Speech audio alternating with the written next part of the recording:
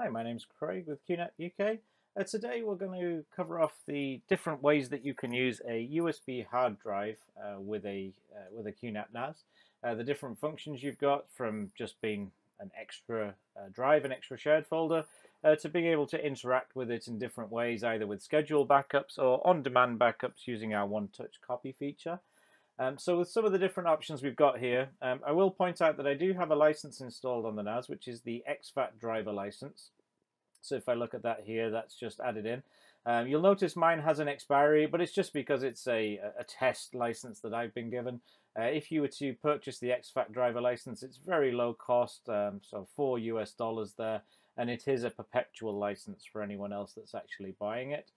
So I do have that added just so that I can have some flexibility with the drive with the exFAT driver, because the exFAT file system will work on Macs, will work on Windows, will work with the NAS. It works with everything. So if you ever were to do a backup to a USB hard drive, for example, if you use something like the NTFS file system, you wouldn't necessarily be able to open that on a Mac to access the data if you ever needed to. So that's why I like using the exFAT driver. So that's just the first thing that I want to point out there. So what I'm going to do now is I'm going to plug my USB hard drive that I've got, which is just a USB 3 to SATA dock with a Seagate hard drive pushed into it.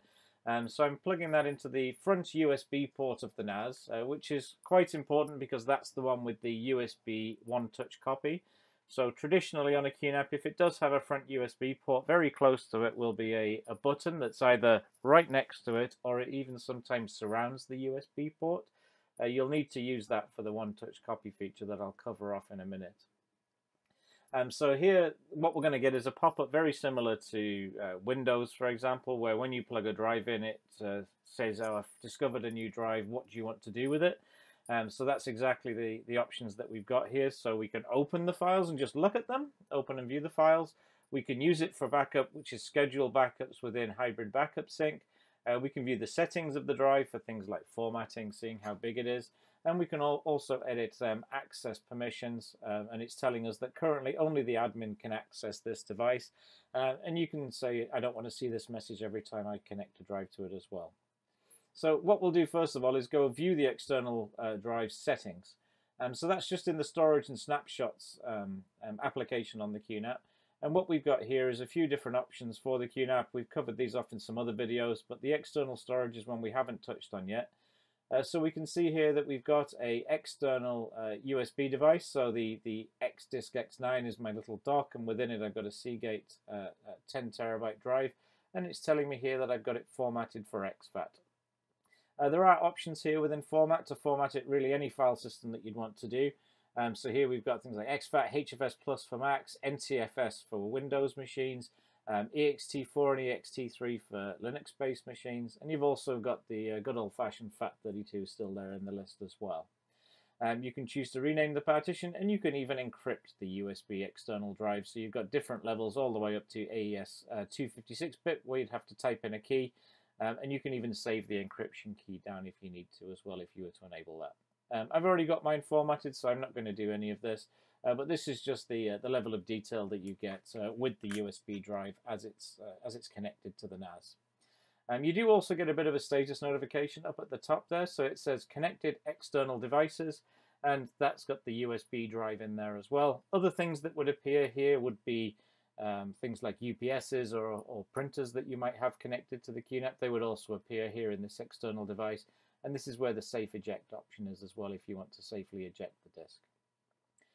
So what we're going to do is we're going to open up our Hybrid Backup Sync 3 application. In this application, you've got a few different options you can use. So I often prefer using something like the sync option if I'm doing a scheduled backup to the device. So I would do a one-way sync. And with the one-way sync, you can choose where you're going to send that data. So I would typically pick to the local NAS. I would click select, and now you're going to go from the NAS to the NAS. So if I was to add a folder that I'm backing up, for example, I'll click the add button. I'm going to go to the public folder, and I've got some Jellyfish test files there. So I'm going to click OK, and where am I going to put it? So you can pop it open, and you can scroll down to the external devices section, and we can see that we've got the Seagate 10 terabyte drive. So you can click OK. So that's effectively going to send everything from within the NAS public Jellyfish test files folder to the Seagate 10 terabyte drive that I've got attached. You can add more paired folders if you've got more data that you want to add as well, and then you can set the schedule if you want to as well. So that's one way to get files to the backup drive. Other options we've got is under the services section. So in here we do have other options for things like backing up with Time Machine, enabling the backup server options, which can do NAS to NAS backups like the rsync server or the RTRR server.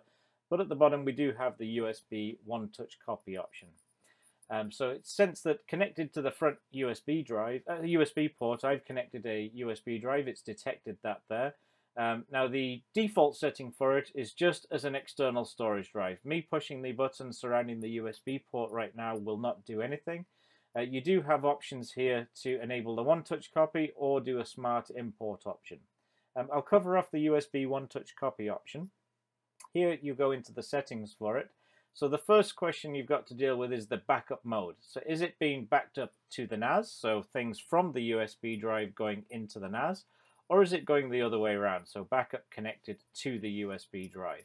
So I'm going to do from the NAS to the USB drive, and we can see as we select different options the arrows change here. So if it's backup to NAS, the arrows point towards the picture of the NAS. If we change it to backup to the USB drive, the arrows point the other way. You've got different backup actions. So you've got add directory, which is basically just do a full copy of the device. So it will add a new directory of the data from the next backup. You've got a copy, which is literally just a direct copy of whatever jobs we select here underneath. And you've got a synchronize, which is a bit more like the incremental. So it's going to check what's new since the last time the button was pushed, and it's only going to send what's new. So we'll choose the synchronize option. You do get a little bit of warning there that any duplicates will be overwritten with the source data, so it's very important to make sure you're setting this up correctly. So we're going to add a paired folder. So the paired folder we're going to choose is in the public folder, the Jellyfish test files, and we're going to send it across to the front USB port there, and we're going to click OK. So we're sending data from the public/Jellyfish test files folder to the front USB port 1. And you can even have it automatically unmount the USB drive once the backup is finished and enable a buzzer if it's finished. So I'm going to untick both of those, and I'm going to click apply, and then apply finally.